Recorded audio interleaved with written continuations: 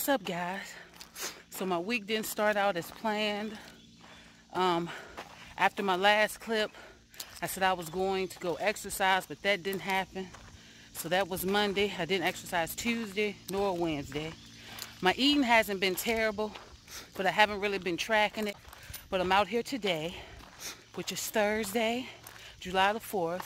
Happy Independence Day to everybody who's celebrating.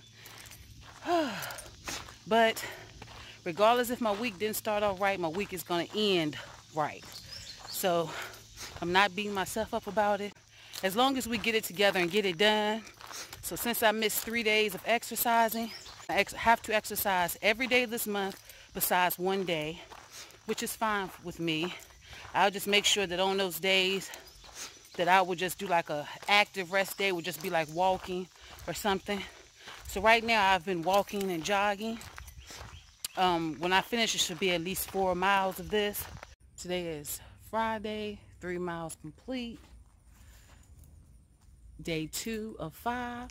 So far I'm on my 3rd cup of water. I'm not exactly sure how many ounces is this, but I feel like 4 or 5 ounces will probably get me at my gallon.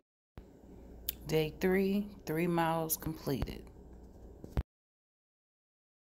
Okay guys, we have made it to Saturday. The first week of the challenge is down.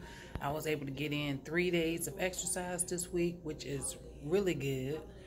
But I usually start my week off on Sunday.